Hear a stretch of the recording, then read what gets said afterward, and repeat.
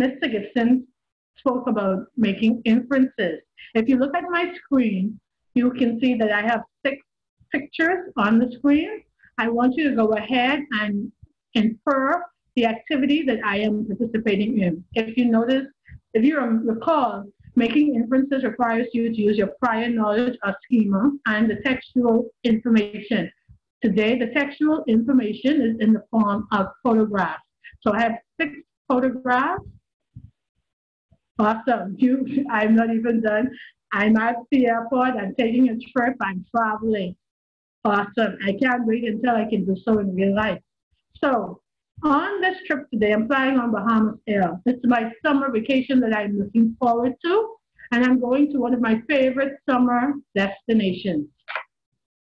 And that would be Orlando, Florida. So when I get to Orlando, Florida, there are many activities that I am excited and interested in doing. I love shopping.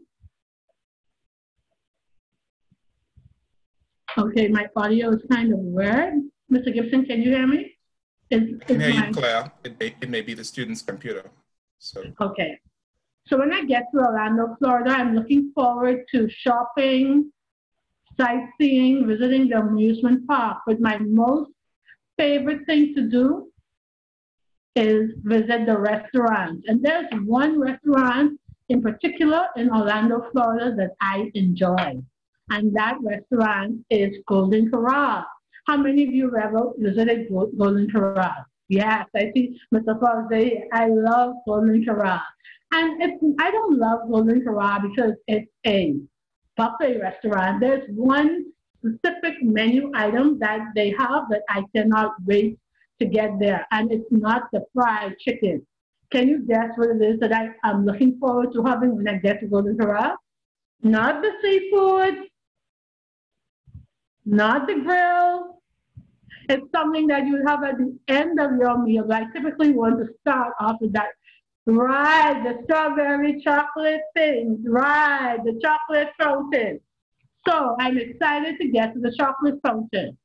However, on this particular visit to Orlando, it was not working. It was out of commission. I was already ready, had my strawberries, my marshmallows, my Rice Krispie treats ready to put under the chocolate fountain, and it was not working.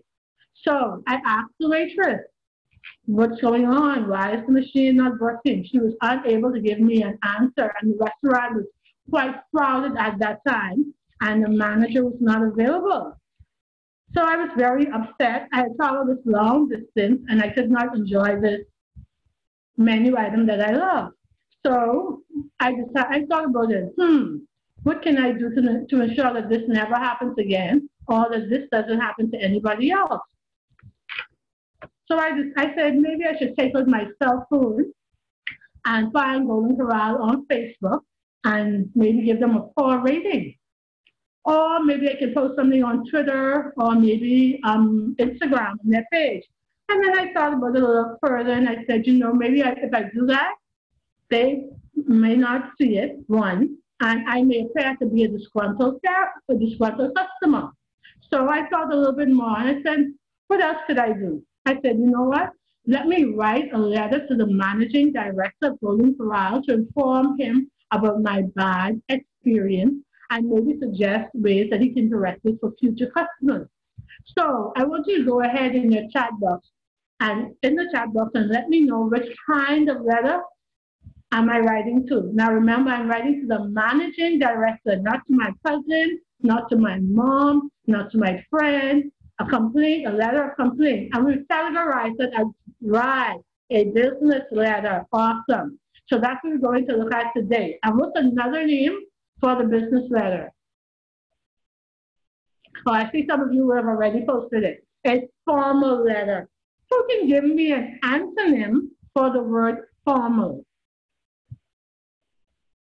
Remember, antonyms are words that are opposite in meaning. Awesome, Cherish, an informal letter. So today we're going to focus on the formal letter, which is the business letter, but the informal letter is known as the friendly letter. Our focus today, however, will be the business letter. So what are our goals? What do we hope to achieve at the end of this lesson? We should be able to list and identify the parts of the business letter. We will also examine the structure of the business letter in the open format, and we're also going to address an envelope. So there are some tools that you're going to need to accomplish these tasks today. What are the tools? Obviously, you're going to need your computer, tablet, or whatever mobile device you're using. You will need a folder sheet. You may sometimes hear your teacher refer to it as a loose leaf. You will also need a pen and a ruler. If you do not have a ruler, you can use any item that has a straight edge. So I'm going to give you 30 seconds to gather your tools. 30 seconds. And once you have them, just type yes in the chat box. And we can move on. Awesome. Good. So let's move on. We have our tools and we're ready to go. So what is this business letter? Well, a business letter is a professional message written to a business or an organization. When writing a business letter, it is important to use formal language. That means you're not going to use text language, WhatsApp language, LOL, DDI, IDK, and all of those others. And you're not going to use dialectal or street language, Gona, Wana. What would be the standard way of writing Gona? What would be the standard English words for the word Gona? Going, it will be a verb phrase. Right. And you are not going to use contractions, such as don't. What two words are being contracted in the word don't? Awesome, Cherish. And your business letter must be clear and concise. And the word concise refers to keeping it simple and straightforward. So always remember KISS, KISS. Keep it simple and straightforward. So let's get into it. Now we know that letters have parts. A business letter has 6 parts. So if you look at the screen, I have 2 sentences on the screen. Each initial letter of each word in the sentence represents a part of the business letter. There are 6 parts of the business letter, but I have 7 words. One word, however, is in parentheses, and we will get to that later. So our 2 sentences are, helping is good, be caring students every day. These sentences will help us to remember the 6 parts of the letter. So let's start with our first word, helping. What do you think the H in helping represents for the business letter? Oh, I see Ms. Roll already has it. It is our heading. Awesome. And the I, everyone? Oh, you are right on point today, the inside address. And the G, greeting, or we can call it something else. What is another word for a greeting? We can also call the greeting what? Awesome, our greeting or our salutation. And the B in B, the body, yes. The C in carry, the closing, awesome. And the S in student, our signature. Now, if you notice, I have the word every day in parentheses. What do you think the word every day represents? The envelope. Awesome. We do not want to forget that once we address this letter, it must be placed in an envelope, and that envelope must also be addressed. So, the 6 parts of the business letter. Helping is good, be caring students every day. Heading, inside address, greeting, body, closing, signature, and every day represents our envelope. Great job. So part number 1, the heading. You should have your loose leaf in your hand, and I have one in mine. Now, I'm going to show you a little trick about keeping your, let me get to When we get to writing our information in the heading, I'm going to show you a trick. I do not want you to write the information now as the screen is up. We're going to discuss what it is that we need to do in the heading, and then I will show you an example, and you can jot that down, or the slides will be up for you to go back to later on. So what do we do in the heading? We go to the top right-hand corner of our page, and we use our pointing or index finger, and we move 5 spaces to the left. You can see my page. When we get to the 5 spaces to the left, we're going to write our P.O. box. Under our P.O. box comes the city and country. We place a comma between the city and the country. And then we write the day, month, year. We never abbreviate the name of the month. So which month are we in now? Well, there's May, M-A-Y, no, April. What's the abbreviation for April? Does anyone know? I'm already ready to go into May. Right, we will not write APR. Instead, we will spell the entire name of that month. Now, we must remember, too, that we're going to skip a line between our city, country, and the date. And our final point is that we must keep our information aligned. Does anyone know what the word align means? What does alignment refer to?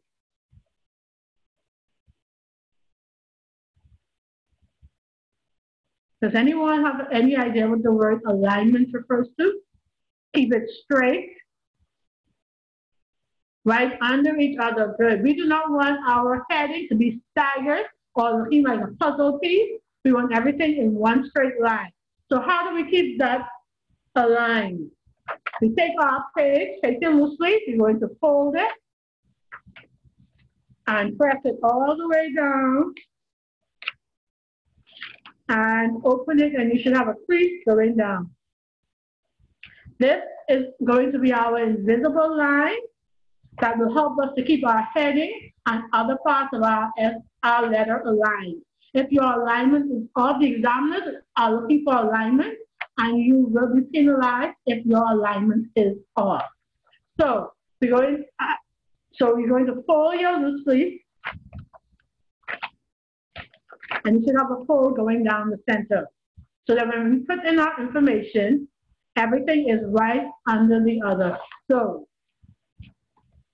for example, when we write our P next to our fold, the P or box, and then directly under that P, next to our fold, we write Nassau, comma, the Bahamas. We can write Nassau, Bahamas, or Nassau, the Bahamas. When someone asks you, where are you from? You are not going to answer them and say, I'm from Bahamas. No. You're going to answer them and say, I'm from the Bahamas. You're not from Bahamas. You're from the Bahamas. So our P.O. box goes on the first line. Remember now, in the Bahamas, we do not have the luxury of our mail being delivered to our doors. Although now, some items are being delivered, but we don't have that regular luxury. We have to go to the post office to collect our mail. There are the letters that we use for the post office box refers to the area in which we are collecting our mail from. And it's for Nassau. If I were living on Carmichael Road, for those of you who are from Nassau, what do you think the abbreviation for my post office box would be? Carmichael Road. Can you write it in the chat box? What would be the 2 letters for my post office box? CR, capital CR, not RD, that's road. CR represents Carmichael. What about Cable Beach?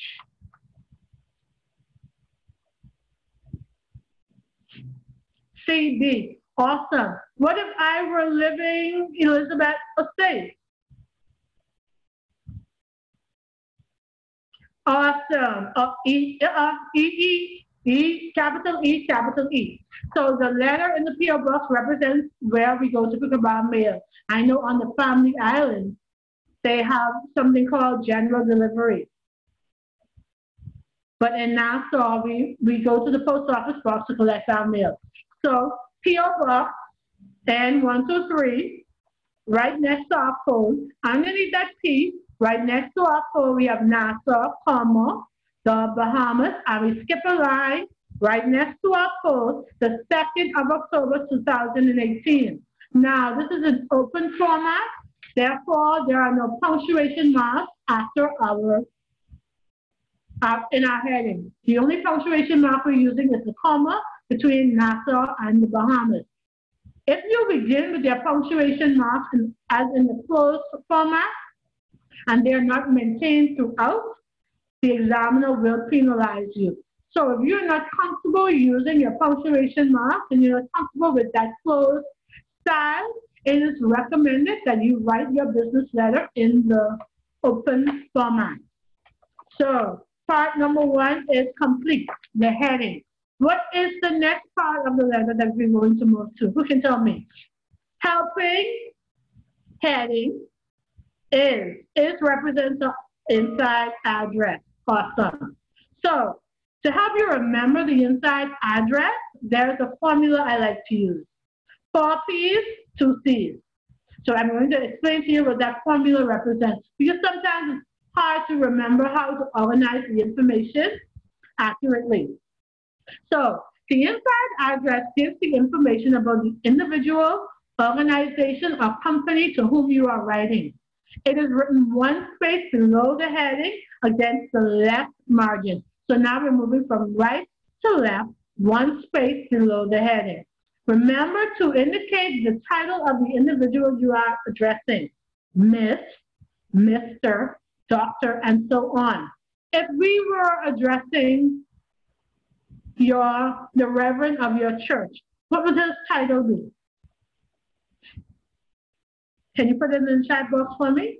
If we were writing a letter to the reverend of our church. Rev, capital letter, pastor, yeah, but you, good. So our formula, 4 P's and 4 P's, 2 C's. What does this mean? Person, position, place, P.O. Box. And our 2 C's are the city and country. 4 P's, 2 C's. First line, first P, person. Second P, position. Third P, place. Now that place refers to the organization to whom we are writing. Our 4th P is the P.O. Box, and then we have our 2 C's, city, comma, country. Let's see what it looks like. So today, we're addressing our letter to, our person is Miss Nicolette Brown. We have her title and her complete name. So that's a person. Her position is what? Can you write it in the chat box? What is her position? 4 P's, 2 C's. Principal, awesome. And the place that she is, or the organization she's a part of, or the place that she represents, G.W. Davis Junior High School. Then we have our P.O. Box, N321, and then we have, followed by our 2 C's, Nassau, comma, the Bahamas, city and country. What do you notice about the P.O. Box in the heading and the P.O. Box in the inside address? What did I do?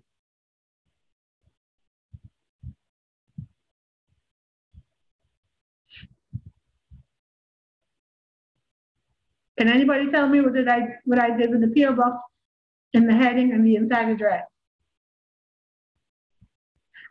Good. I just rearranged the numbers. Sometimes we're in examination mode. We're in the exam. We're already a little bit flustered. Maybe it's hot. And we waste time on trivial things.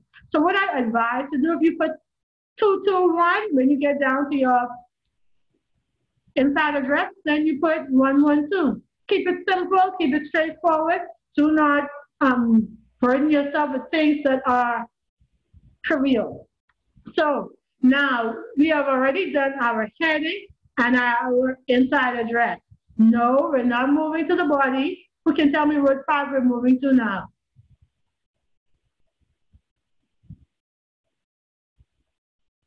No. So this is where it gets different.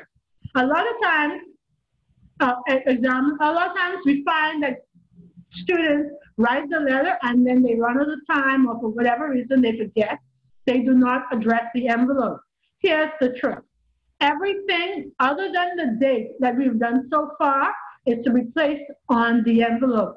So the smart thing to do once we've done our heading and our inside address is to transfer that information minus the date directly to our envelope.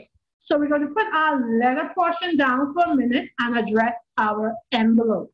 So once we've done our heading and our inside address, we're going to address our envelope.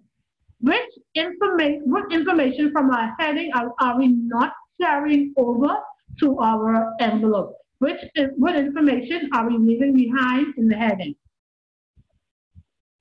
The date. Awesome. We're not carrying that over to our envelope. So we have the writer and we have the receiver. So Bianca Jean Baptiste is writing this letter. Her P.O. box must remain the same as in the heading, and the city and country also remains the same. We then list the entire inside address. We do not change anything. For all hi Bianca, we do not change anything different from the inside address. We take that inside address as it is, and we lift it and we put it in the center of our envelope. We do not make any changes to the inside address. We skip a space, we move to the center of our envelope, and we place the exact information from our inside address.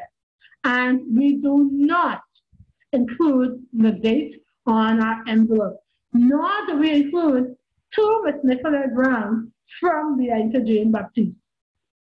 All we're doing is taking the heading minus the date and including your name on the first line, and simply listing the entire inside address and placing that in the center of the envelope.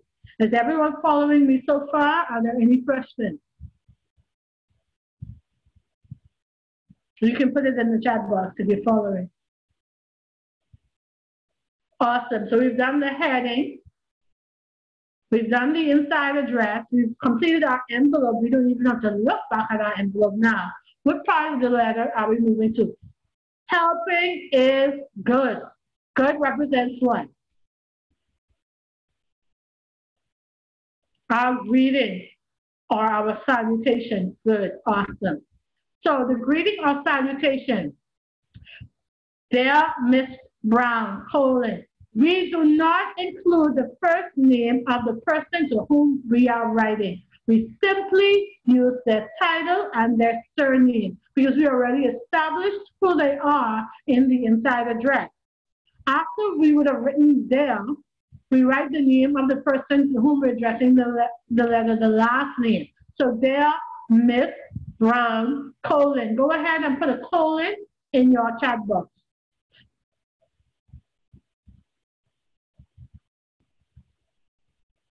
Now, how is this part of the business letter different from the friendly letter? What punctuation are you going to use after your greeting in the friendly letter? Who can tell me? A comma, good. Do not confuse the two. So for the friendly letter, our greeting is followed by a comma, and for the business letter or the formal letter, our greeting is followed by a colon. The greeting is placed one space under the inside address against our left margin. Remember now, our page is still folded. We still need that fold. That fold is not going to restrict us from writing any other part of our letter. It's still necessary, and we're going to get to that eventually. So how do we compose this greeting? Dear Mrs. Brown, colon. It's very simple. We do not say dear Mrs. Nicolette Brown. We do not say dear Nicolette.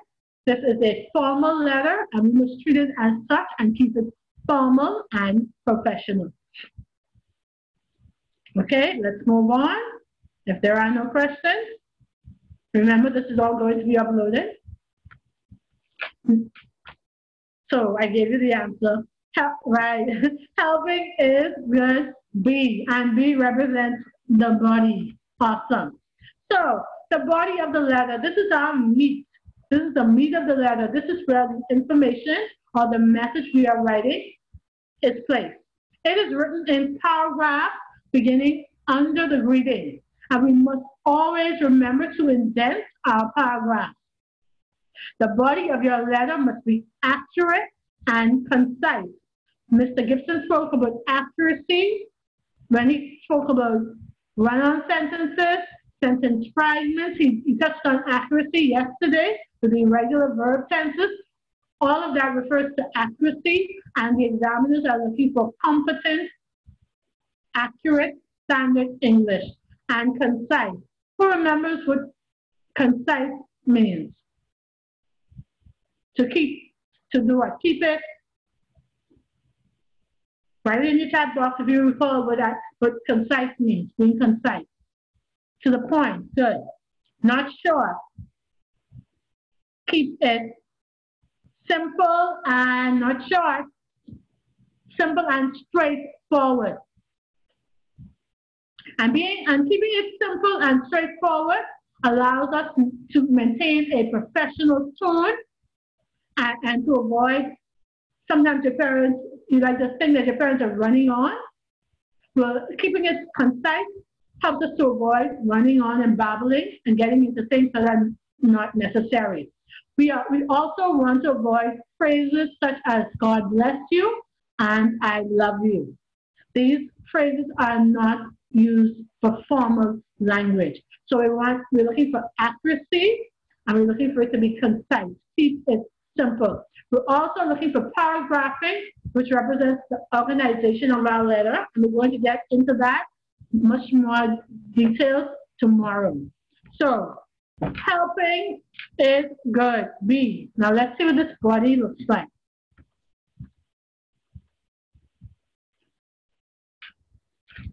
So I cannot see my page a lot. I'm going to have to remove my chat for a second.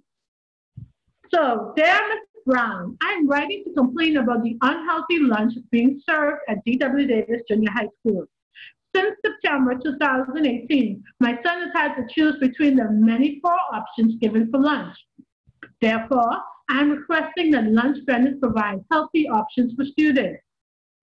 Offering students healthy meals will help them to be more alert during class after the lunch period. Wholesome meals will also decrease the amount of students seeking medical care from the school nurse as a result of stomach pain. Lastly, providing meals that are nutritious will reduce childhood obesity and promote a healthy lifestyle among students. I implore you to correct this problem by the 28th of October, 2018. We must encourage our children to eat well in order to have a healthy life. Who can tell me? Okay, the PowerPoint will be uploaded. You can always go back and review it. And when we meet again tomorrow, I'm going to touch on some of this on Thursday. So, who can tell me what type of business letter I am writing to Ms.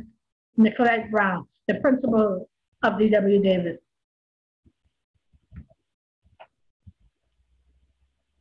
Okay, as a business complaint. Now, I want you to remember, whenever you are writing a complaint, it's never a complaint alone. You must complain and you must also request. So this is a letter of complaint request. With your complaint, there's always a request. Ms. Sophia, you have a question? Go ahead.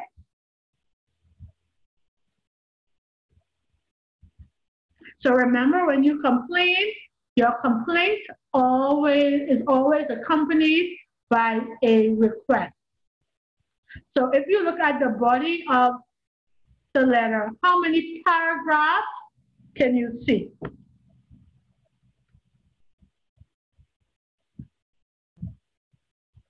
Three. Good. Are my paragraphs lengthy Or did I keep it simple and straightforward?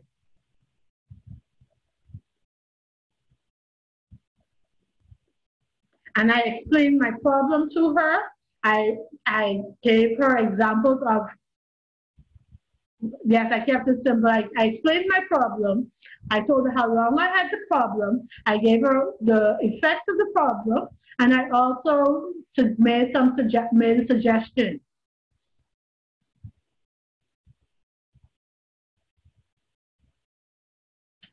So now we have our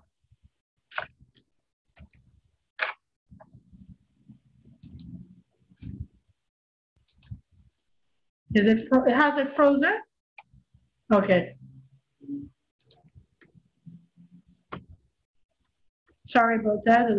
So now we have our heading, inside address, envelope, greeting, body. Where are we off to next?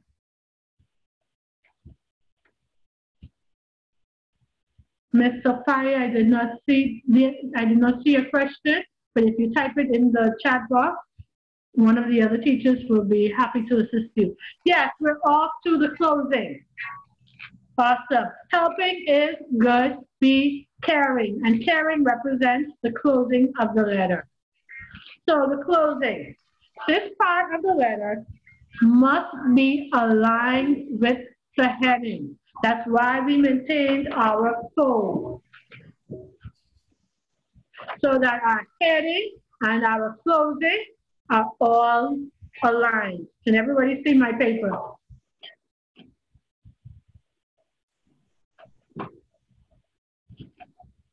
So we're going to ensure that our heading and our closing is that they are aligned. So when we get to the closing, this part of your letter must be aligned with the heading. If it is staggered, you will lose points in that area. We must keep a line between the body and the closing. So after we complete the last sentence of the body paragraph, we're going to have literature on Friday. So after we complete the last sentence of the body paragraph, we move to the closing and we skip one line. When you compose your closing, you are to capitalize the first letter of your closing. A comma follows the closing. You must use a formal closing. Who can give me an example? You can write this, yes you can, and it will also be uploaded to the page. Who can give me an example of an informal closing?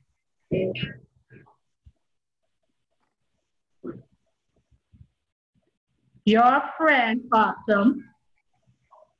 Your love, your bestie, that's pretty informal. Right, right. So you must use a formal closing. Sincerely, comma, or respectfully, comma. When you use sincerely, before you place the adverb suffix, ensure that you have the final E. That's a tricky word to spell. A lot of people tend to omit the E. When you use sincerely, be sure to include the final E before you add your adverb suffix, which is the ly. Let's see what the closing looks like on our letter. So now, if you look at my sample, it is all aligned. You need to go back a bit. Where am I going back to? Remember, this will all be uploaded. This will all be uploaded so that you are able to go back and review it, go back and write it down, screenshot it, either one.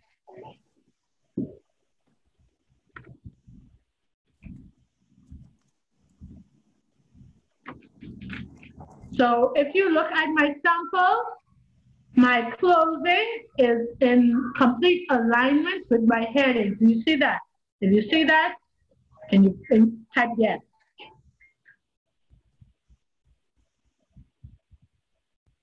And I want everybody to type the word sincerely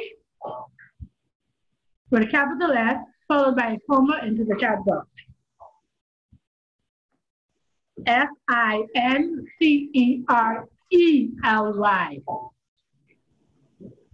Do not forget your E before the ly suffix. And if you are not confident in spelling that word, then you go right ahead. It's fine if you use the word respectfully. Good job. You are on target and on point today. So, helping is good. Be caring.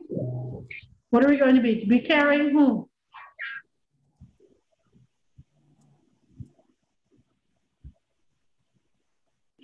And students, awesome. And students represent our signature. Great. So, the signature is the full name written under the closing. The signature must be aligned with the heading and the closing. So that's why we maintain our fold, so that our signature, our heading, our closing, and our signature are all in one straight line. This fold does not restrict us from writing our body. Our body flows right over the folds of the letter. I know many of you are excited to create these fancy signatures, fancy scribbles, fancy names. For your signature, we simply want your first government name and your last government name. And what would it look like on the letter? Sincerely, Bianca Jane Baptiste. Remember, Bianca wrote this letter. So we are writing her full name. And this is the name that we would have written on the envelope. Is everyone clear and is everyone following? So I want you to go ahead and pretend that you would have written this letter, and I want you to write two parts for me. Write your closing and your signature. Go ahead and put those in the chat box. Remember to spell whichever closing you choose, and remember to use the appropriate. Put your closing and your signature one under the other. Don't separate it. Put it in one message.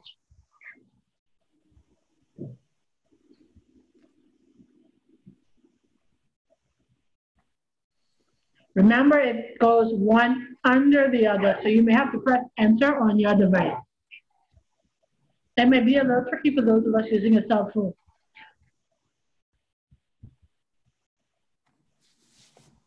Jazara, you cannot just write.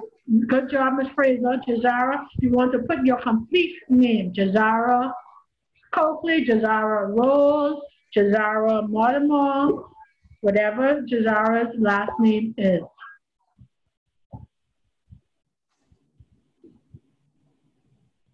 Remember to capitalize your name as well. So, let's go back a bit to our we want to go back. Let's put on our thinking cap and think about everything that we discussed today. Let's recap. Time is winding up on us pretty quickly. A business letter has 6 parts. What are the 2 sentences that we're going to use to help us remember those 6 parts? Heading, inside address, greeting, body, closing, signature. What are the 2 sentences that we're going to use to help us to remember those 6 parts of the business or formal letter? Can anyone tell me? Heading, inside address, greeting, body, closing, signature. What are those 2? Helping is good. That's our first sentence. Be caring students. Awesome. Helping is good. Be caring students. And what are we going to put after students in parentheses or in brackets?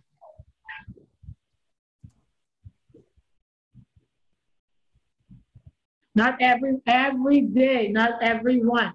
And every day is going to represent what?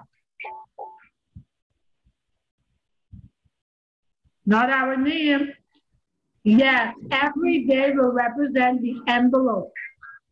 Now, when we are writing our letter, the first part we're going to write is our heading, followed by our inside address. What are we going to do once we've done our heading and our inside address? Are we going to move to our greeting, or will we then go to the... We're going to go to the envelope. And why are we going to our envelope? What is the reasoning behind that?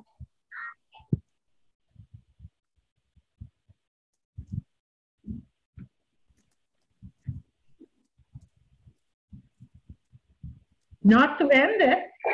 Not to end it. Think about it. I mentioned it earlier.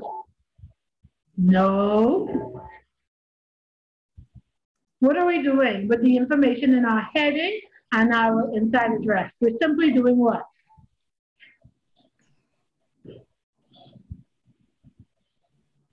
We're simply lifting that information and placing it on the envelope, minus one detail. What detail are we not going to include on the envelope? The date. However, we are going to include the sender's name in the heading. Now, inside address, 4 P's, 2 C's. Can someone tell me what that formula represents? 4 P's, 2 C's. In order. That we have to remember that formula in order.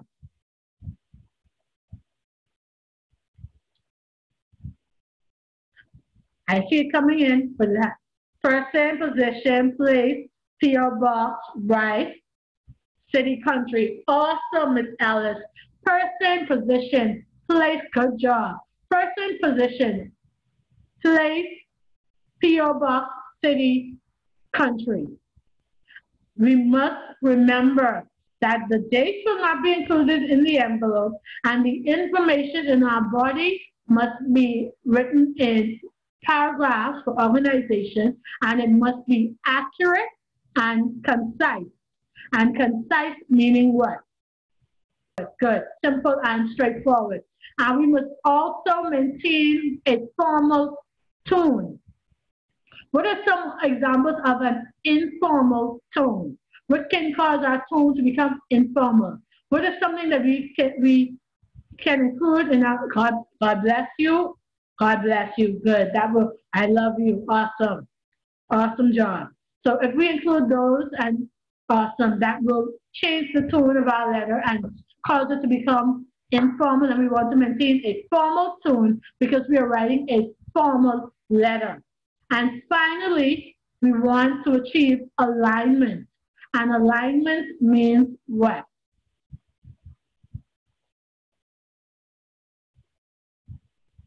What does alignment mean?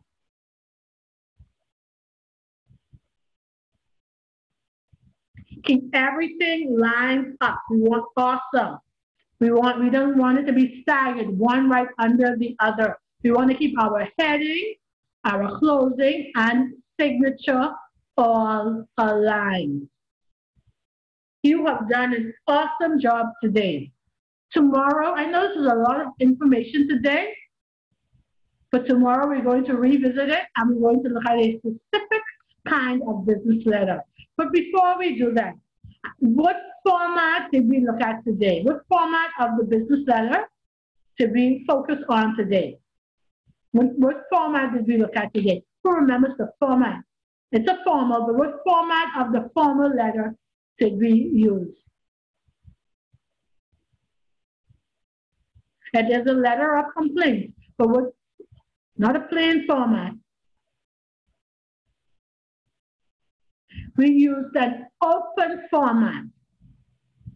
You remember you have, I don't know if your teachers may have taught you a closed, some of you may have learned a closed format in which you would use punctuation marks straight through. And this is now the open format where there are no punctuation marks in our heading and inside address. So this is the open format. Tomorrow we're going to continue with the open format, but we are going to focus on a letter of complaint tomorrow.